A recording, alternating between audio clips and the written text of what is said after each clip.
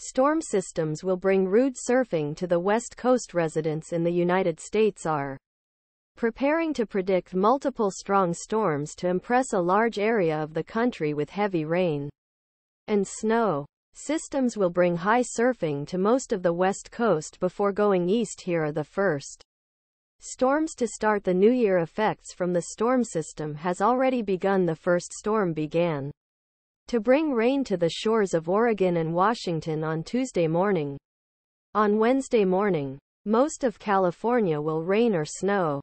The system will bring snow while moving through Rockies on Thursday morning and start to push the east. Coarse waves are expected to hit California this week due to storms during the weekend. High surfing recommendations begin on Tuesday night and will recently continue until Thursday for most of the California coasts, including hard beaches and scaffolding. The northern part of the recommendations extends from the north of San Francisco to Big Sur, where large break waves can reach 23 feet.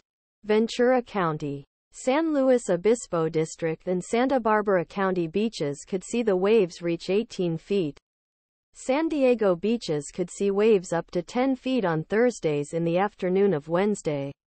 Although these waves are not expected to be high as the last storm, they will still pose a danger. Last week, Ventura County wounded 8 people after powerful waves in California. The bandit waves fell into seawall and were flooded. On December 30, 2023, Santa Barbara is a lonely surfer. Silar the surfing in Rincon Point, California. Amy KatzZuma Press. Since strong rip currents can pull swimmers and surfers to the sea, risk of drowning ocean will increase. Big break waves can also cause injury.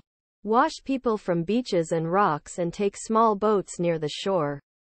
Both storm systems will reduce the weekend. The next storm system, the first, will begin as it moves throughout the country. As the violent snow approaches Kansas on Friday morning, Yağmur will leave the areas near Houston and Dallas underwater. From Florida Panhandle to Alabama and Georgia, he will begin to experience heavy rainfall until southern Saturday morning.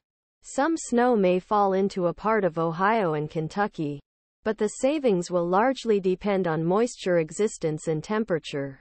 The storm can bring snow to the northeast on Sunday, depending on whether the temperatures are cold enough.